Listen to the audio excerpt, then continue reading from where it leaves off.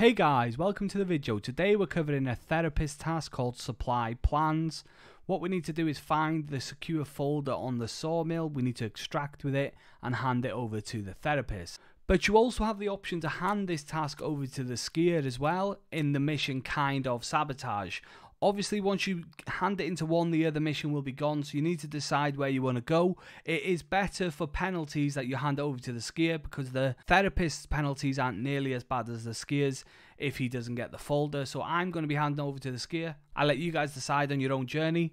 Let me show you exactly where it is. And here we are on woods, and this in front of me is the Sawmill. Now, you've got to be careful coming around this area because Sturman does spawn here. Sturman, I think, 2 of his guards, so it can be quite dangerous. And obviously, because of that reason, there's a lot of PvP action. But let me show you exactly where this folder is. It's in number 3, cabin number 3. And whoever owns it has just tucked it under their bed there, thinking no one will find it.